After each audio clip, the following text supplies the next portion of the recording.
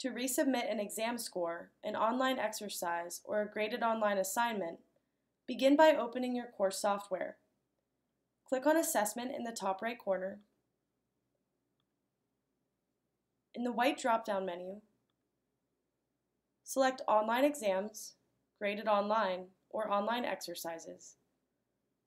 Select the assignment you are resubmitting, and then click Start. In the white window, select the line of text with the 3-letter test code associated with the assignment or exam that you are resubmitting. Then click Send.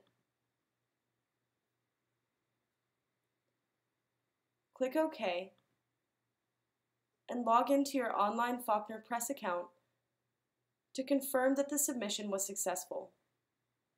Close your software.